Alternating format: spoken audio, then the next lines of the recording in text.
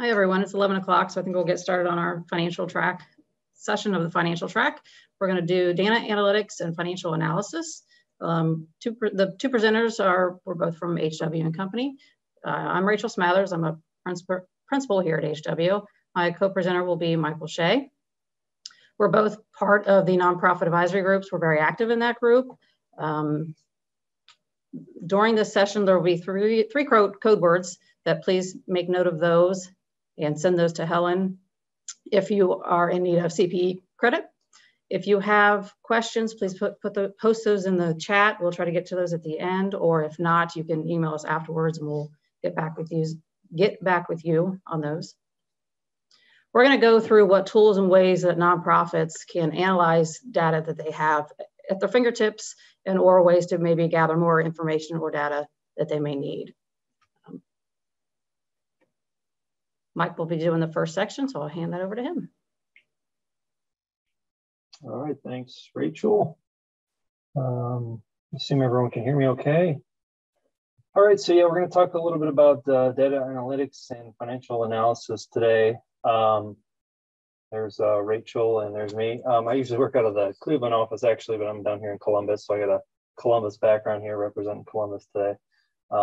So we'll get started with just the first part. We're just going to talk a little bit about analyzing financial information. So, you know, as not-for-profits, I'm sure you do this on a regular basis, monthly, quarterly, annually. Maybe you have audits, compilations, reviews that you have done, and you know you're analyzing that financial information on an ongoing basis just to see how the company's doing, and you know you're meeting certain financial goals and those kinds of things. So we're going to kind of give you some tips, some stuff maybe you're familiar with, maybe some stuff maybe you'll learn that's a little bit new that maybe you can incorporate into kind of looking at your financials on a regular basis. So you know, one important way to really kind of understand what's, you know, how your organization is doing, performance, you know, meeting certain outcomes, is to look at the financial performance. And so that's you know, that's one of your key tools that you're probably using regularly, you know, to kind of understand how things are going at the organization. You know, it helps to really understand how the organization is doing. Is it trending in the right direction? Are you meeting your goals? You know, certain unusual trends may indicate errors or even fraud in your financial information. You know, and I have this little thing here that I should know because it's a vital auditing tool. So as auditors and doing reviews and compilations in the A&A department, you know, Rachel and I are, you know, constantly doing these kind of analyses as part of our audits, and I'm sure you're doing something similar, but we'll kind of share with you some other things maybe you can be looking at to kind of analyze your financial information. Some common ways to analyze your financial information. The easiest way, and this one, if you have like a budget or, you know, even prior year information, is doing a year-over-year fluctuation or a flux or a variance analysis. They're called many different things, where you're just looking at maybe two comparable periods or a period to your budget, and really seeing how, you know, your current activity is comparing to either a budget or your prior year. And you can do this on a you know, a 2-year basis, or you can do as many years as you want. You want to do a 10-year trend analysis and see how your activity is trending, that kind of thing. You know, that's all part of this sort of a fluctuation variance analysis that you know, that you can use. Another way that we'll get into is ratio analysis. You know, which is kind of tied to, you know, doing sort of a fluctuation analysis, but you know, that kind of gives you a little bit more of a different picture of certain financial information, particularly your financial position and your statement of activities and changes in net assets. It can kind of give you kind of an understanding of the changes year over year and how, you know, some of those assets, liabilities, revenues, and expenses are comparing to each other, and are the relationships making sense based on your expectations. So flux and ratio analysis. So any tips before I start? Yeah, so some things that you want to make sure before you even start looking at your financial information and, you know, analyzing it. You know, just like anything, a good analysis, you want to start with good information. You know, how many times have you heard the term garbage in, garbage out? I mean, that is very crucial to doing any kind of relevant or accurate financial analysis. So, you want to make sure you have great information, and that certainly applies here too. So some of the things that you want to keep in mind, as you're kind of getting started is, you want to have consistent accounting policies. You want to apply them on some accepted accounting basis if you can. GAAP is the big one. That's the one that you're going to see most frequently. But there's also cash basis, modified cash basis, and some other ways that you can monitor financial information. And depending on what your requirements are with, needing a GAAP financial statement for, an audit or review or compilation, you may already be tracking on a GAAP basis. So maybe you've already have that. The stronger your accounting policies, your practices, your people, the more accurate and relevant your financial information is going to be. So, it's really important to have those, policies or capital, having a capitalization policy for your fixed assets, having good policies for, your accounts receivable and your write-offs and allowance policies. Those all are going to really help, as you apply them to really have, comparable information, consistent financial information year over year, so that when you're doing these things, you can really understand the changes on a really good level to kind of make decisions and understand what's going on. A classified statement of financial position is best. And if you're doing a GAAP statement, that's usually the presentation you're going to see. And what this simply means is you have current and non-current assets and liabilities. You really can't do a current ratio if you don't have a classified statement of financial position.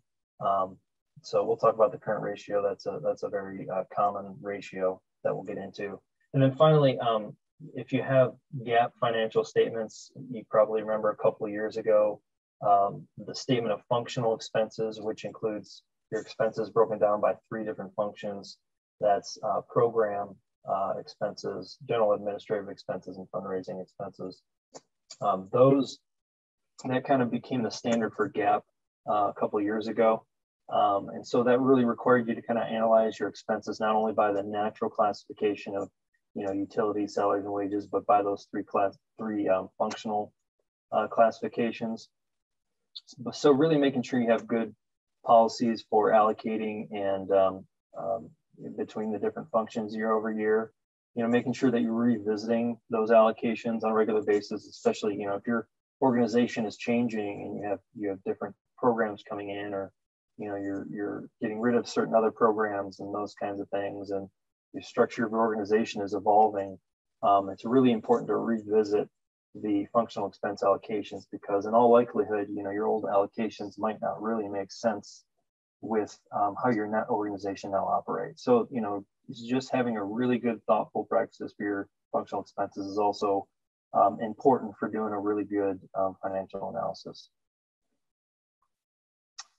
Okay, a couple more tips. If you have a budget, I'm sure many of you do. Being a not-for-profit, budgets are usually a pretty important tool to have. Doing a flux on your budget on an ongoing basis is really a good thing to do. And it's probably natural for you to be looking at your budget to actual on a regular basis if you have one. But that's always something you want to make sure you incorporate, as well as doing a period over period analysis as well, with analyzing budget to actual as well. So and then finally, one of the biggest keys of doing a really good financial analysis is making sure you establish your expectations. You want to understand what you expect the changes to be year over year. Usually, you kind of start with the default of the activity should be similar to last year, but maybe that's not the case. Maybe there's certain things that are changing, and your organization is growing, and so maybe you expect that your revenue should be higher over the prior year if you're comparing those current and prior year numbers. So you really want to have an understanding of what your expectations are before you even start doing your analysis, so you can kind of work that into your analysis before you start seeing large fluctuations and trying to understand what's happening. So, and then for your ratio analysis, one thing I always point out, and you can get kind of slipped up with the ratios, is that small changes in ratios can really be pretty significant. So you might see a 0.15 change in a ratio or something like that, but depending on, what the ratio is, it could be pretty significant. So you want to kind of be mindful as you're looking at analysis that, a small ratio change could be significant. So, all right, so here's just kind of a simple year-over-year flux analysis. I have a statement of financial position here. And so we have the assets. And just for simplicity purposes, our expectation is just going to be that, the organization, expects everything to be consistent with the prior year. And then from there, we have sort of a range of acceptability of fluctuation. So that being within 100,000 of the prior year, may or may not make sense for this organization, but we're just going to use it for this example here. And then 100,000 and 10%. So if I see any changes of over 100,000 and 10% year over year, that's something that we will want to kind of understand.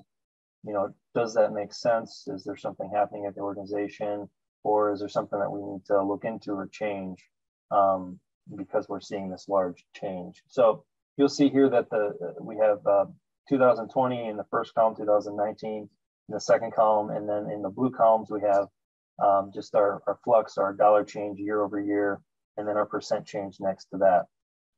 And so you'll see that all of them are pretty consistent, except for under our receivables, we have our receivables broken down between program service revenue and contributions. So you'll see that our program service receivables looks like it did increase from the prior year pretty significantly, 335,000 and 60%. So that's pretty significant. So as you start to try to understand, what's going on with that increase there, some things you might realize that might be causing it is, during the year we had some issues with our billing process, and maybe we had some issues with staff turnover and those types of things. And we weren't able to get the bills out quickly enough, and we had other people taking over those duties and things that we were trying to transition those things. So maybe those are the types of things you're starting to realize as you're looking at that, and that's maybe causing these increases.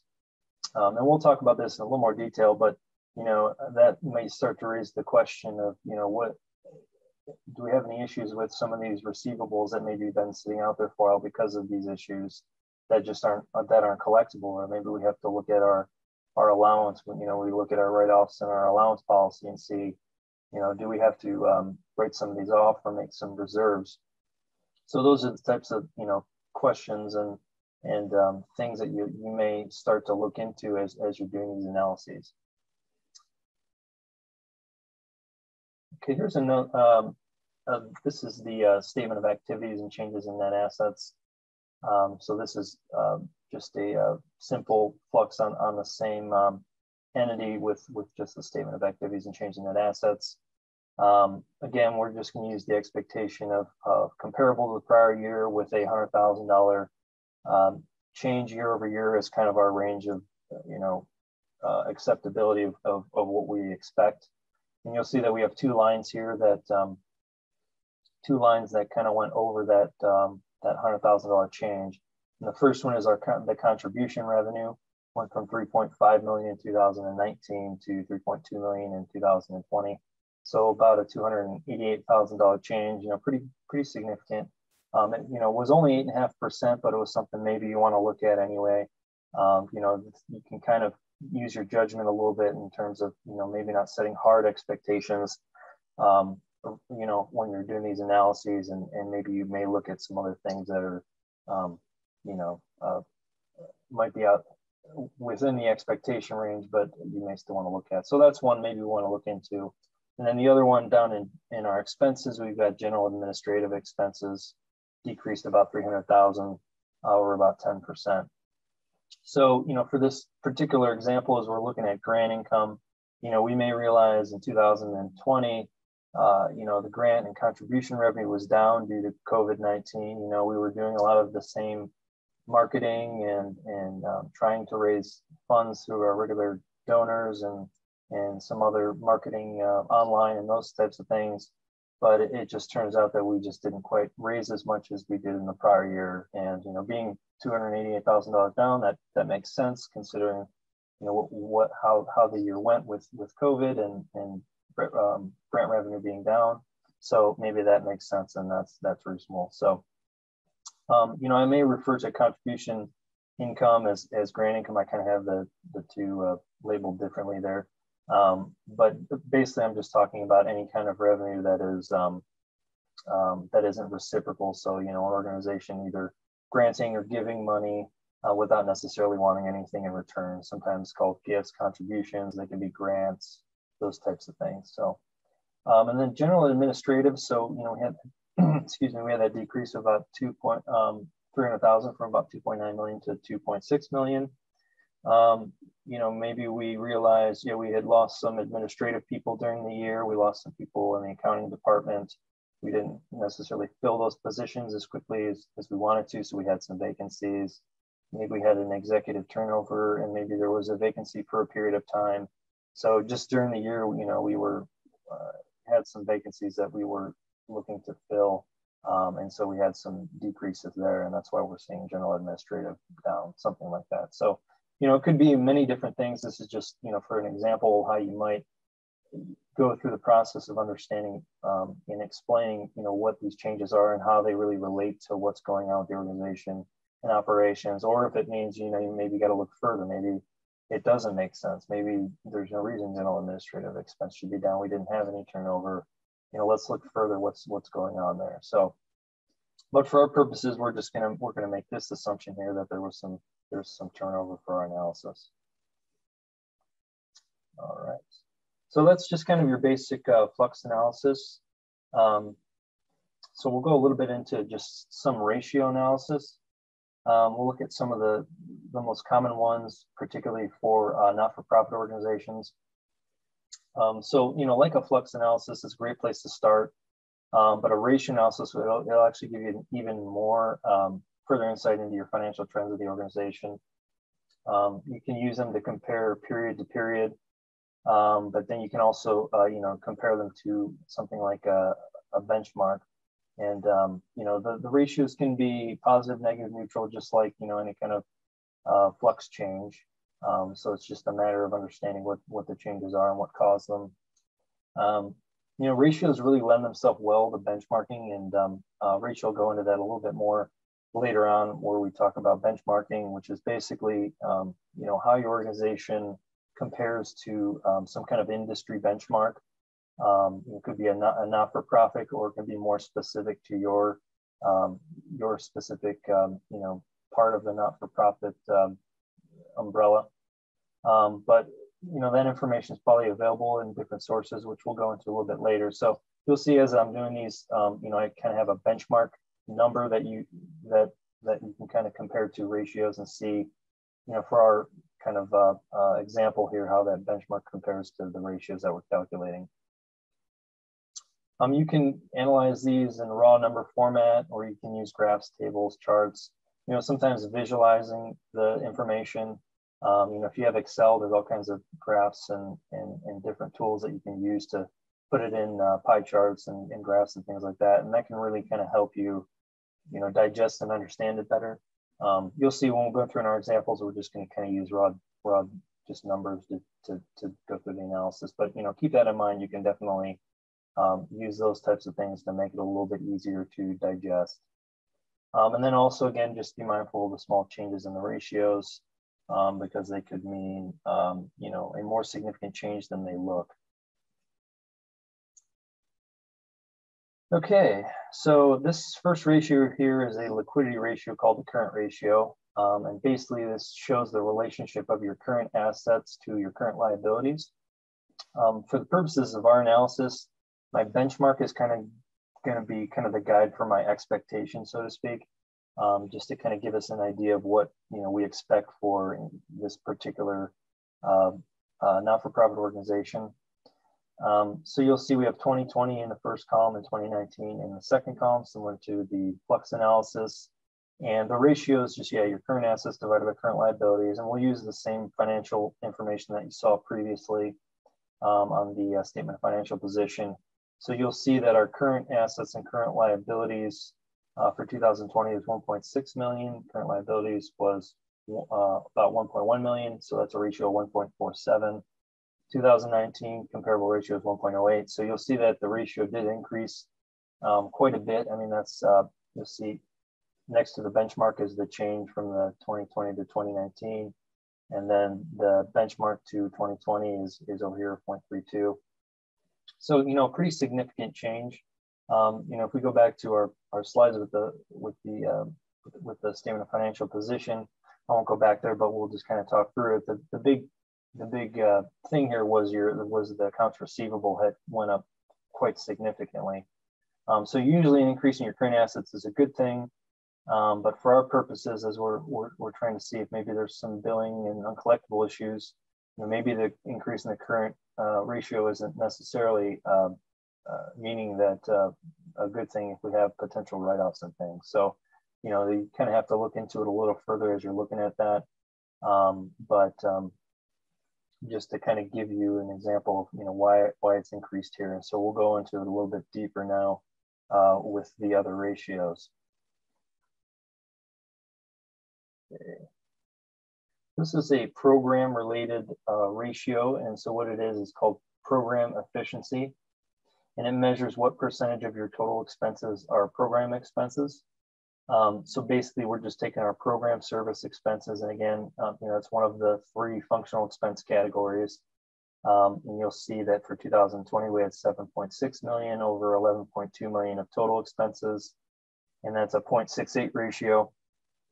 In 2019 was 0.66, so about a 0.02 increase from the prior year. So not significant. That's, you know, well within a reasonable change year over year. And you'll see that the industry benchmark is 0.7, so pretty close, you know, so that's pretty consistent with the industry, pretty consistent year over year, maybe slightly lower, but, you know, kind of right there. So that's kind of a good indication that, you know, things are looking as expected with the program service expenses. Okay, another program related ratio is going to be program receivable turnover. And so what this is looking at is how quickly you're turning over your program related receivables into cash receipts during the year. Usually a high ratio is good, meaning that your program revenue is more quickly becoming cash as program revenue is earned. So I'll kind of quickly talk through the calculation down here, you know, same format as the previous slide. But really what we're doing is we're taking our net program service revenue, which doesn't include any of our support, contribution, grant revenue, but your program service revenue.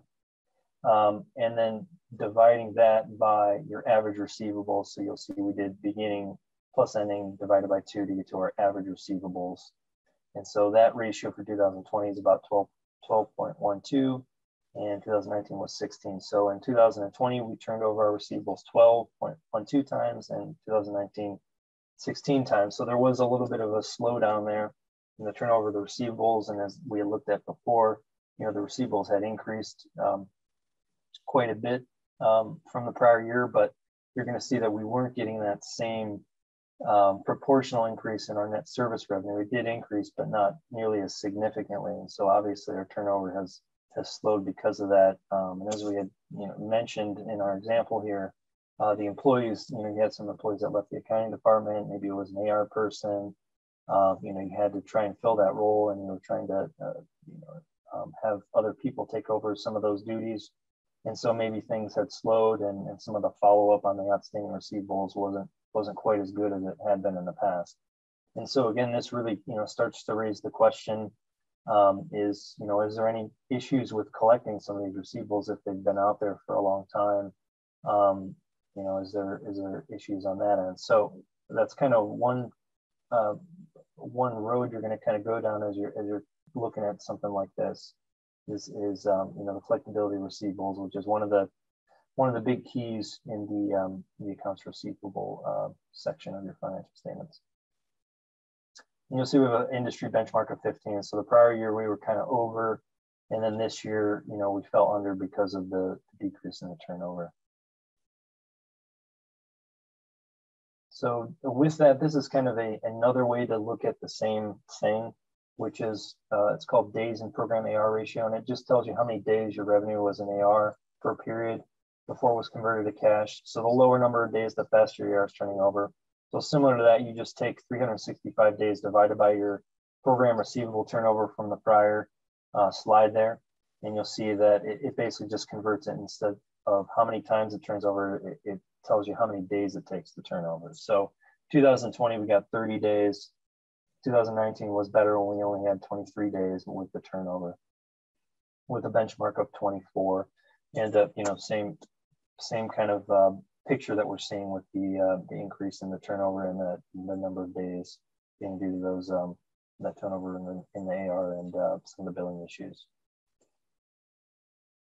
Okay, here's some other statement of financial position ratios that could be beneficial.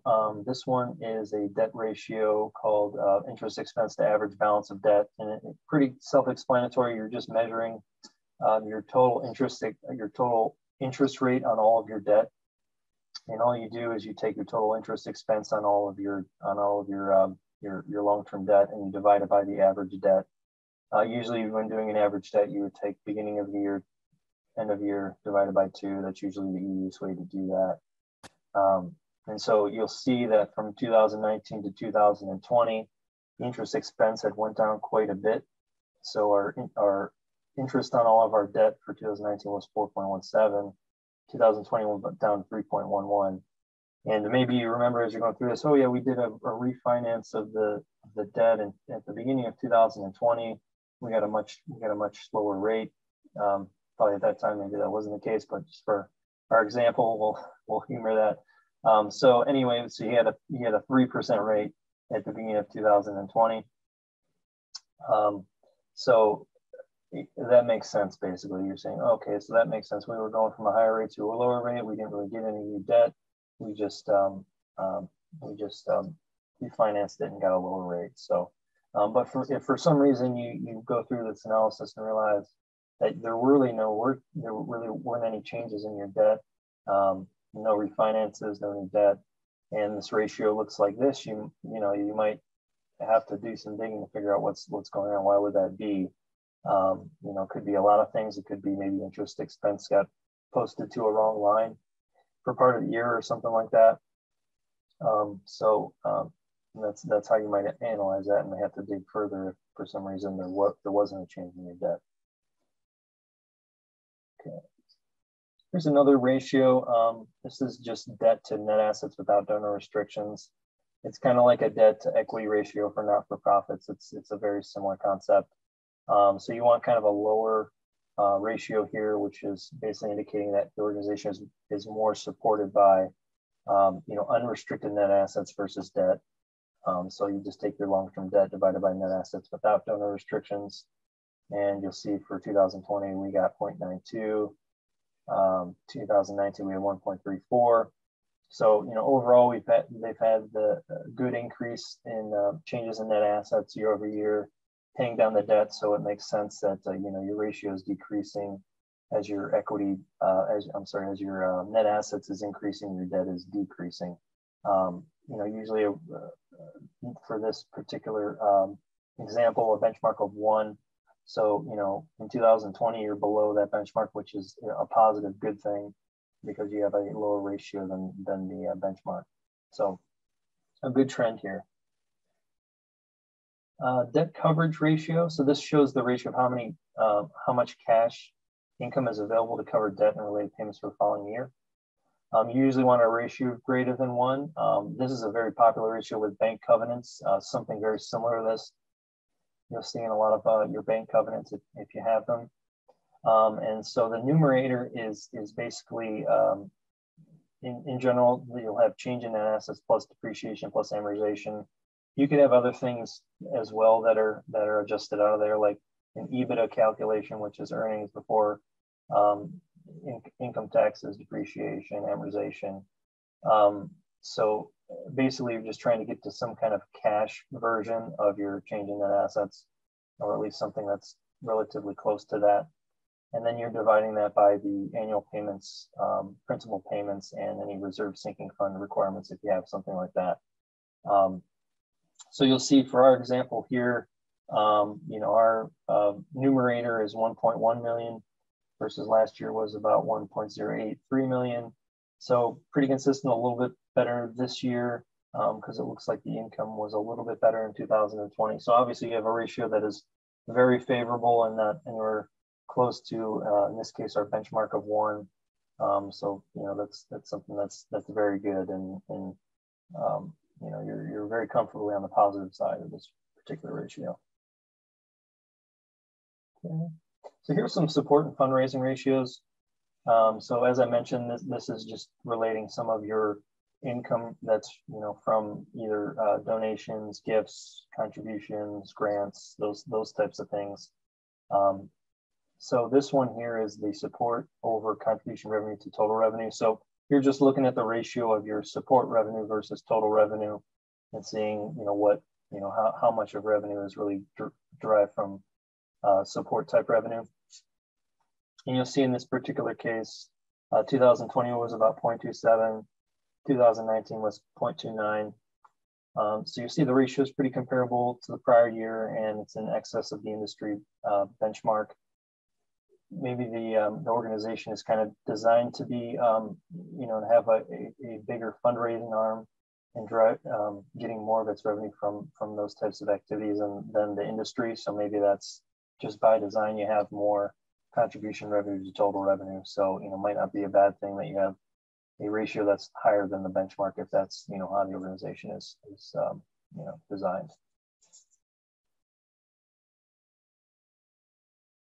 There's another ratio, fundraising efficiency ratio, and this measures the relationship of money you're bringing in from those fundraising activities to the amount of money that you've spent raising those monies. So you'll see that you take your total contribution income divided by fundraising expenses. So you'll see for 2020, we got 3.31, 2019, 3.74. We're looking at an industry benchmark of 3. A little bit of a decrease on the year-over-year side of about 0.43. And as we had mentioned on the previous slide, when we were looking at the flux analysis, that makes sense. We know that during 2020, we had a little bit of trouble raising money because of COVID, but fundraising expense-wise, we had the same team. We were doing all the same fundraising activities and maybe doing them virtually or doing more online, but we were still trying to raise the same amount with pretty much the same resources. So makes sense, there's nothing that's out of the ordinary there as you start to look into it.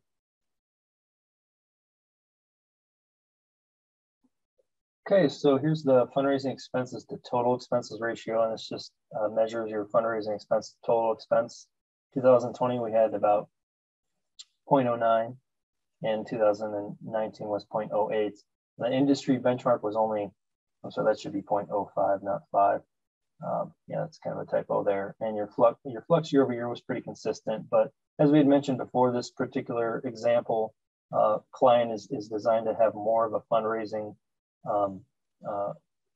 capacity to it than maybe some others in the industry, and are trying to raise more in the contribution, grants, and support side than maybe some others. So by design, the ratio is higher, and that makes sense. Okay, here's just a couple on the wages, salaries, and benefits. So you can analyze some of your wages, salaries, and benefits, and you can come up with things like average payroll cost per employee. So that one's pretty self-explanatory. You just take all the wages, salaries, and benefits, divide by your average number of employees, and come up with an average salary wage for each employee, which includes benefits. You'll see 33.4 for 2020, 34.153 for 2019, a benchmark of 31,000. Slight decrease. We know there was some turnover in the general admin area, so that maybe makes sense considering maybe they had a little bit higher salary than some of the program and fundraising people. Maybe not, but that's something at this point, maybe that makes sense. But we'll go to the next slide and we'll see as we dig down a little bit deeper into the benefits.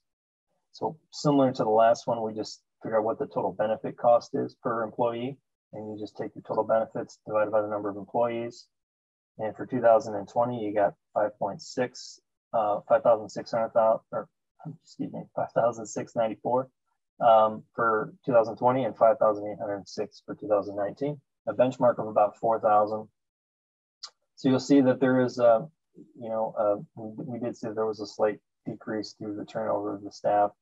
And then just as a to the benchmark, you'll see it's a little bit higher than the industry, but the organization is by design has really good benefits, and they feel like they offer competitive benefits for the industry, so that they're not surprised, and that's what they would expect. So, and at the same time, that also explains some of the increase on the last slide for the salaries and wages and salaries and benefits, because it would be part of that as well.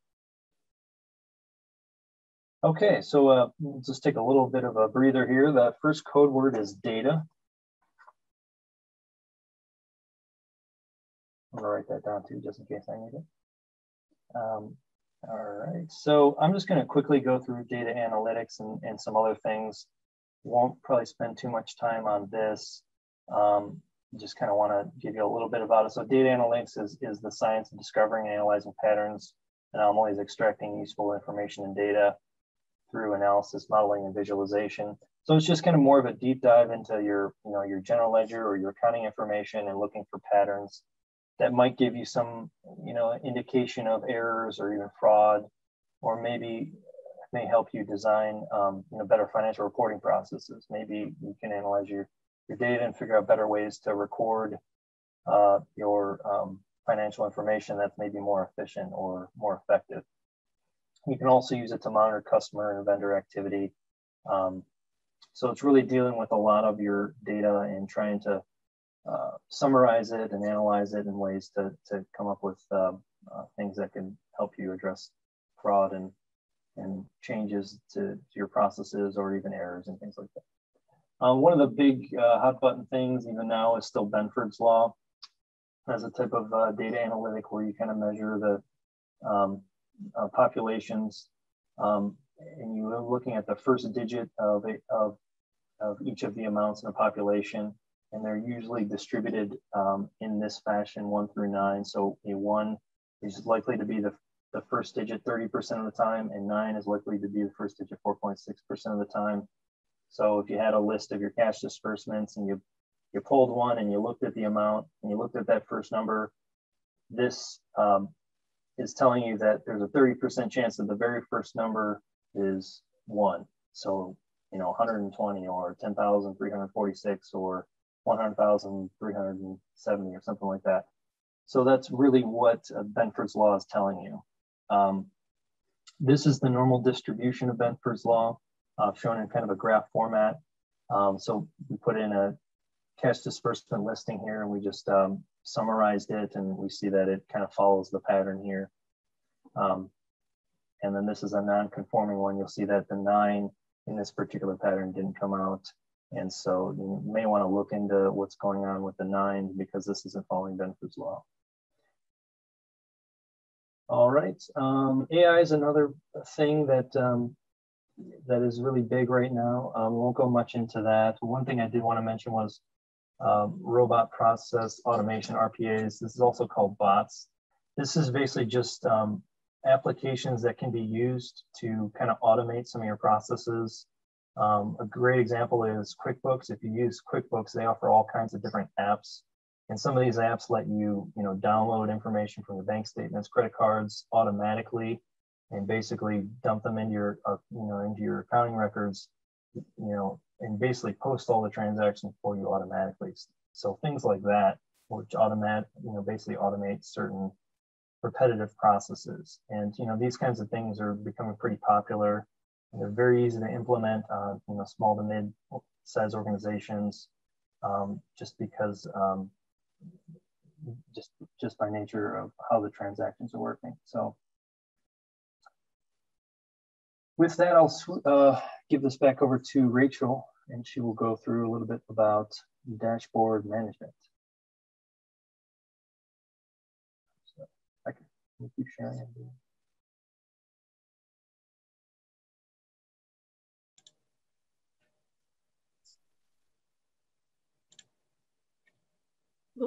Not, oh, sorry. Oh, not the right one. I'm going to quickly go through dashboard management.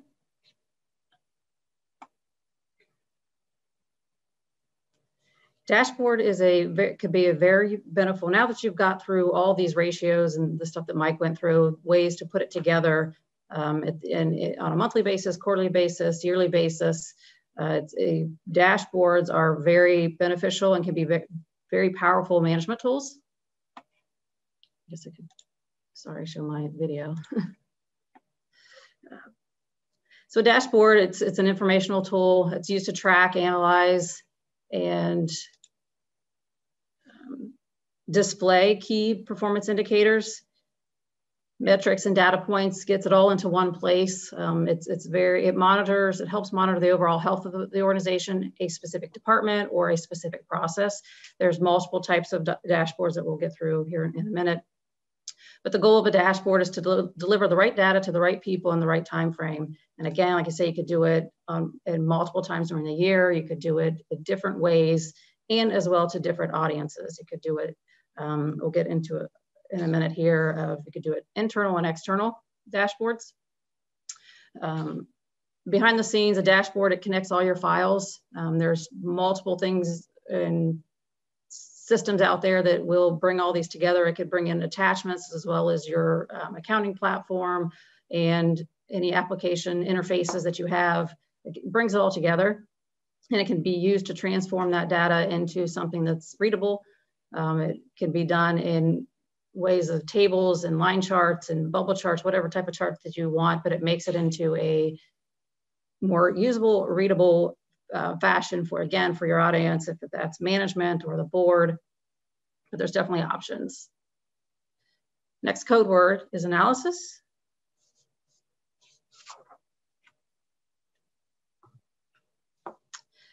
Why considering using a dashboard, as Mike went through all those ratios, it is helpful to have it all in one place. It can help, a dashboard can help handle large amounts of information. You can also see significance data quickly. If it's set up correctly, it can be done, like I said, on a timely basis, and have all the information that you need. Dashboards can be shared with donors or grant makers, especially at the program level, what that impact is, the scope of the program, as well as, of course, finances are important as well, how you're spending that money. Dashboards aggregate the data from multiple data sources, and it's about saving time and seeing all your data together in one place. Ideally, they're presented simply and graphically. Again, it's a little bit easier to read if you see things visual versus all just words. Decision makers can see at a glance whether the organization is on its path that it's set out for itself. They focus on conversation, again, at the board, staff levels, clarifying goals and the strategy of the organization. A dashboard should align definitions of the success across the organization, also encourage dialogue about the progress towards the goals, facilitate and timely identify successes and challenges.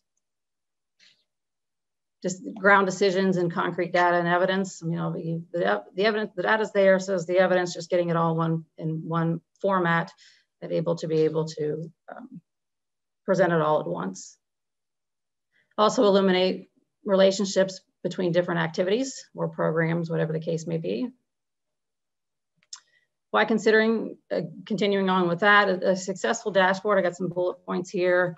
It will effectively communicate strategic levels, the results, present data in user-friendly user-friendly format, creates a snapshot of the status. Am I not showing? Improves management's set of key performance indicators. Key performance indicators are metrics that are specific for a company or an organization. That shows the overall performance, and they're quantitative measurements that are specific, again, to the organization. The successful KPIs represent business model drivers. And again, that could be at the organization level or that could be at a program level. They reflect progress towards the indicated outcomes. They guide priorities and decisions. And also they're limited to a number that can be realistically. You don't want to go overboard when you, am I not sharing?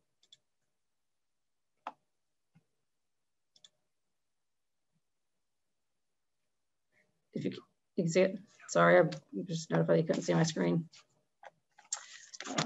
Key performance also have to be remeasured on a periodic basis.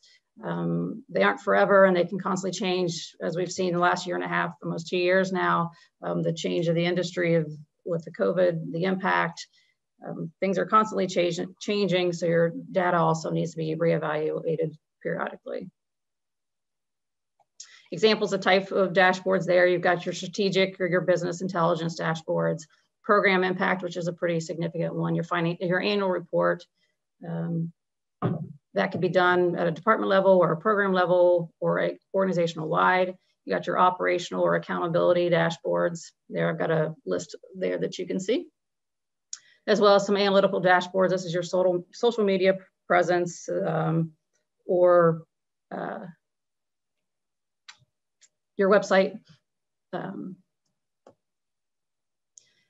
Considering using a dashboard that reflects trends over time or performance against your goals, or you could do both. Like I said, you could do multiple dashboards, and there's so many different ways that they can be set up. An example, I've got a quick example here of a financial dashboard. This is a pretty simple, straightforward table, just shows actually words and numbers, what the target is 6 months ago and where it is now. So you can see the improvements, and this one's got some highlight colors for indicating whether it's on target, it's not, etc. And of course, these would be specific to your organization, what's important. Days cash on hand is always an important one, where you need to be, what's your target, and as well as anytime you have reporting requirements, or say if you have covenants that you have to monitor, these are good information to include in a dashboard. Another example, a dashboard fundraising. This one's a little bit more on the graphic side. It shows they could be very intricate of various ways that could be set up, but you can see, it's kind of hard to see, but the various years, this is current year versus prior year, and with the changes, that kind of thing.